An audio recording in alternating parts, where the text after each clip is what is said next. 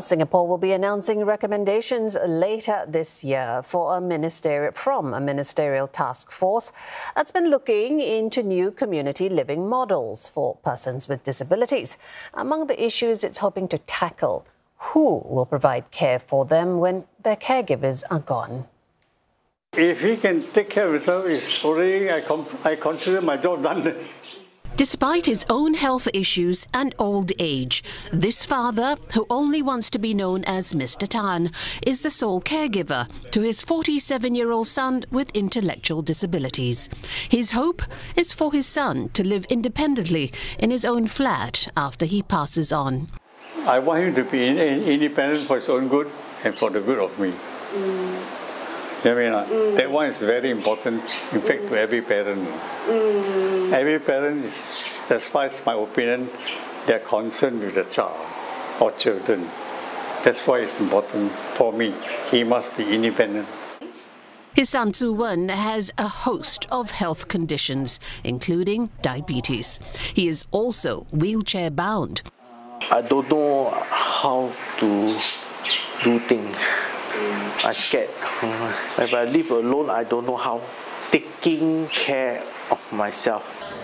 Mr. Tan wants to plan for his son's future, but he didn't know where to find help. That was until his son had to visit a hospital for treatment earlier this year, and his case was referred to Mines.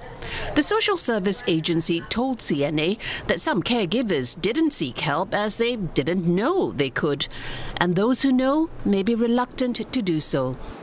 Many caregivers don't have the confidence there's enough resources or people who understand the needs of their care recipients.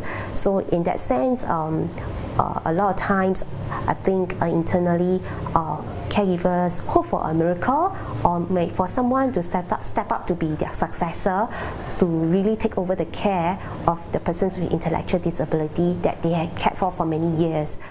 The Social and Family Development Ministry says more can be done to support all persons with disabilities.